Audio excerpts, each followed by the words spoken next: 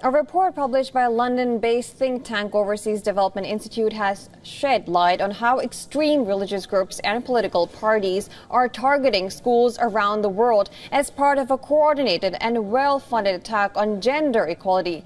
The way this is being done is by outright banning women from education, banning sex education, and reinforcing gender stereotypes in textbooks.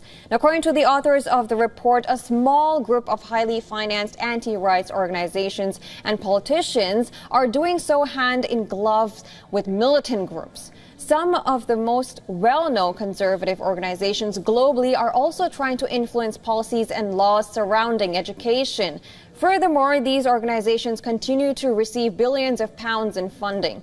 The report has found close to $3.7 billion was funneled into anti-gender equality organizations worldwide between 2013 and 2017.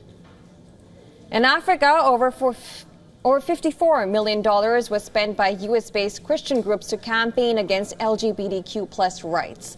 This regressive backing is absurdly free of geopolitical tensions, as even Russian oligarchs, British donors, groups of interest from Germany and Italy have cumulatively spent over $5 million.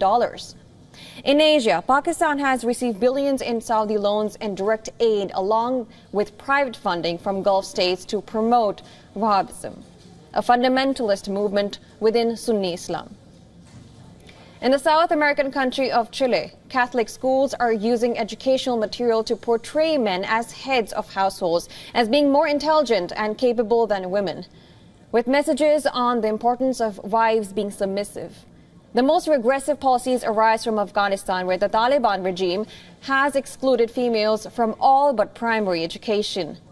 The report emphasizes on a concerted global effort past religious, ethnic, and geopolitical fault lines, hell-bent on perpetuating said regressive norms that threaten backsliding gender relations back into dark ages.